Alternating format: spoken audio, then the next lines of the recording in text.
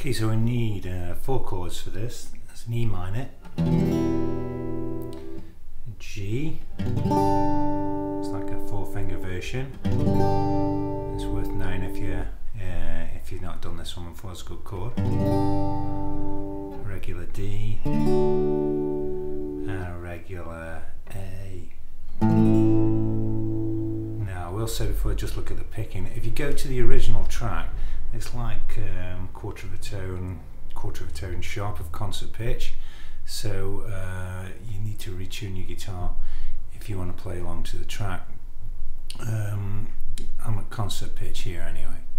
So the picking, okay, we'll go for the E minor first, and it goes, I'll call out the strings, 6, 5, 1, 2, okay, 6, 5, 1, 2, okay, I'm going down, down, up, up, okay, then we shift to the G chord and do the same strings on the G chord.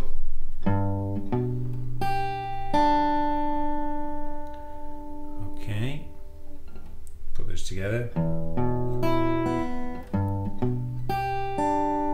I go to the D chord, and we only do three notes on the D. We go 4, 1, 2. Okay, 4, 1, 2, and then we shift to the A chord, and it's sort of like a half beat sooner than you would normally expect.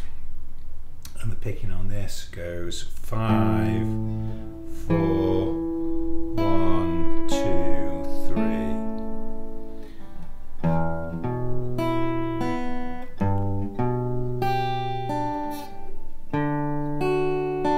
Then the A.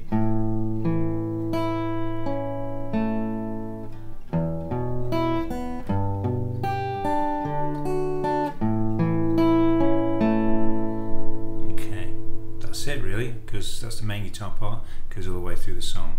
It's pretty cool and like hypnotic like after you've played it a few times.